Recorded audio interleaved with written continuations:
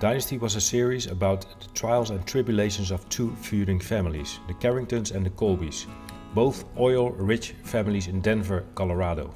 John James first started in small roles in TV series like La Isla de la Fantasía and Crucero de Vacaciones, before being offered the character of Jeff in Dynasty and its spin-off Los Colby. John then took nearly 15 years out of the acting business, except for the odd TV movie and a role in the action thriller Icebreaker with Sean Astin and Bruce Campbell. Michael Nader was previously married to Jody Lister, Beth Windsor and Robin Weiss. In 1992, Michael was on Soap Operas Digest's list of TV's Sexiest Men. In 1993, he, along with John Callahan, received the Soap Opera Digest Award for the Best Brothers. He was fired from the series when he was arrested for drug possession.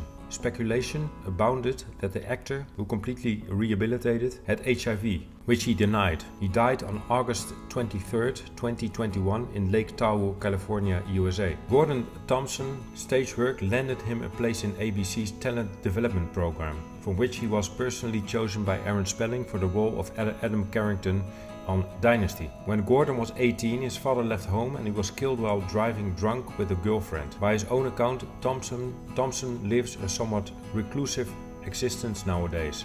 Pamela Bellwood was an original cast member of Dynasty, but was written off the series early in the third season in late 1982.